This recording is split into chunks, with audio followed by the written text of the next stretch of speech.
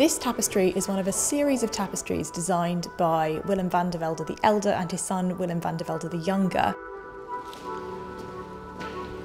The tapestry was in very poor condition. It had been installed for many years and it desperately needed conservation treatment in order to be put back on display. Bringing the tapestry back to the space where it was designed is really exciting for us. I think we're up to nearly 4,000 hours of work, so it's been a long process. It's a very, very beautifully woven tapestry.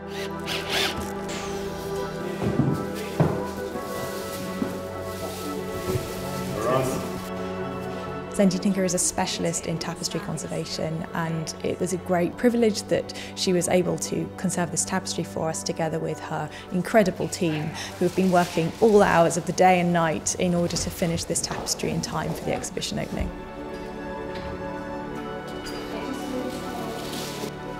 I think it's really exciting.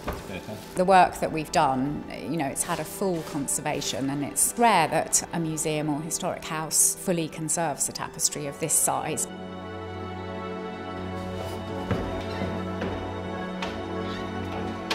It does feel like a real privilege to have been part of bringing a tapestry back to life. So good, the detail's amazing. We have the largest collection of Van der Veldes in the world, paintings, drawings and this magnificent tapestry.